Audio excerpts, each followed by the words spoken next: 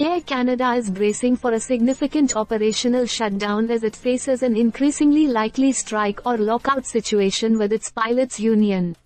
The Montreal-based airline, alongside its subsidiary Air Canada Rouge, is rapidly advancing plans to suspend flights, starting as early as September 13, due to ongoing deadlock in contract negotiations with the Airline Pilots Association, that is ALPA.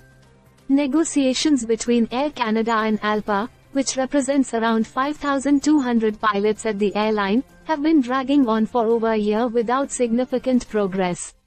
The airline has indicated that a strike or lockout could officially commence on September 18, provided that a 72-hour notice is given.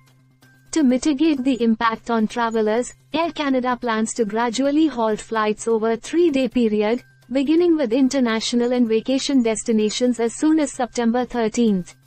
This looming labor dispute threatens to disrupt the travel plans of more than 110,000 passengers daily across 670 flights, both domestic and international.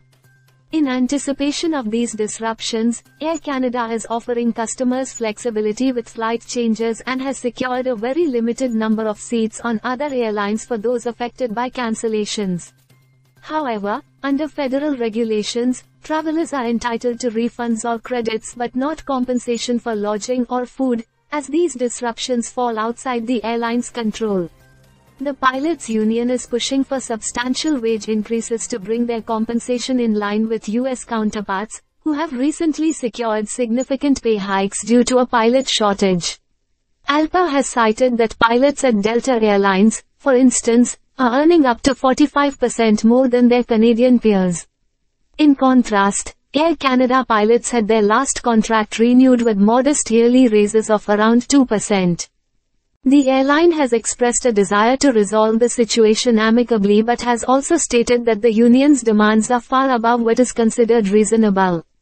According to Air Canada CEO Michael Rousseau, the airline believes an agreement is still possible if ALPA moderates its wage demands. With the deadline approaching and both sides still at odds, the prospect of a full-scale shutdown looms large. Air Canada anticipates that it could take between 7 to 10 days for operations to normalize once the shutdown is enacted. In the meantime, the airline continues to negotiate and make contingency plans to manage the fallout from this potential strike. Stay subscribed for more videos.